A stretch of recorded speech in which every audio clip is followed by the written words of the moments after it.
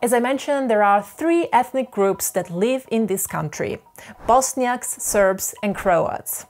What differentiates Serbs, Bosniaks, and Croats? First of all, they all look aesthetically the same, Caucasian white. Second, they all speak the same language. This language is called Serbo-Croatian or Bosnian, Croatian, Serbian. Technically though, they speak three different varieties of this language: the Croatian, the Serbian, and the Bosnian. They are slightly different, but they are all mutually intelligible. They can understand each other when they speak. On top of all this, they also use two different alphabets. The Bosnian and the Croatian use the Latin alphabet, whereas the Serbian uses the Cyrillic alphabet.